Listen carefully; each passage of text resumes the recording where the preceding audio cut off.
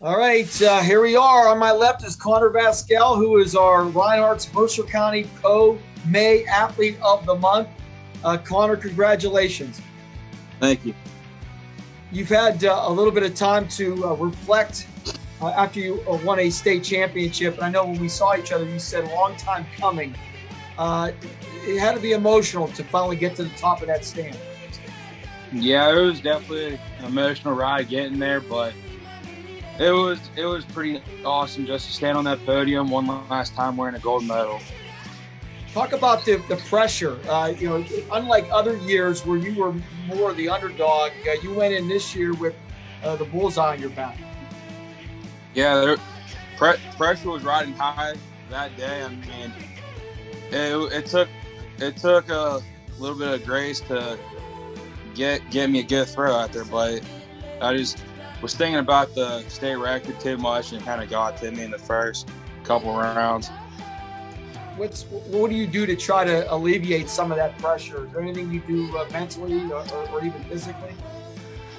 I just had to step aside from the competition and just calm myself down, knowing what I could do to hopefully get the job done.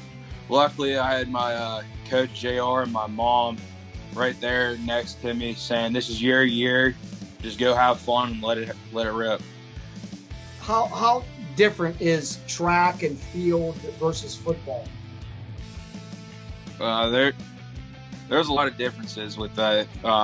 With football, you have a group of guys that rely on you to do your job. In track, it's pretty much a one-man band. Pretty much, you have to know what you got to do to get the job done.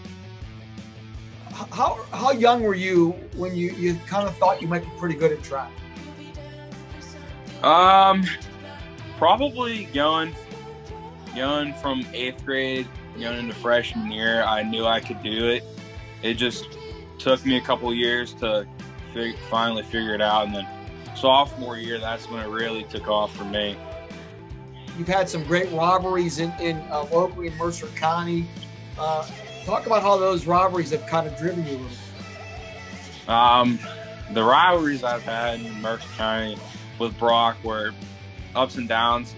Definitely Brock got the best of me the last 2 meets of the year, my sophomore year. Wasn't happy about it, so I had to come in and redeem myself. Now you and Brock will be teammates.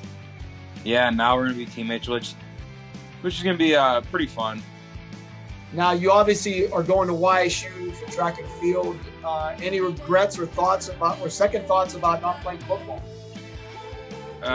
In the back of my mind, there are, but I knew what I wanted to do from the get-go. Now, football was fun for 4 years, but after that, it kind of turned into a daily job, and I just didn't want to beat my body up too much. And throwing's the opposite, so you get to save your body and just have fun. Now, what does Connor Vass-Gal do for fun? Hang out with friends, pretty much. But it's mainly throwing year-round, just sticking to the bread and butter. Now, I'm curious. I always ask this question to almost everybody I interview about your favorite meal. What's your go-to meal? And I can't wait to hear your answer. Go-to meal on a meat day would probably be start off with some steak and eggs, and then for lunch, usually I don't eat too much. I have like 2 or 3 energy drinks, and then dinner, whatever's in the fridge, pretty much. Now you had had a chance to go check out YSU earlier today. You got to be excited about that whole the campus and the facility. I'm really excited to get down there.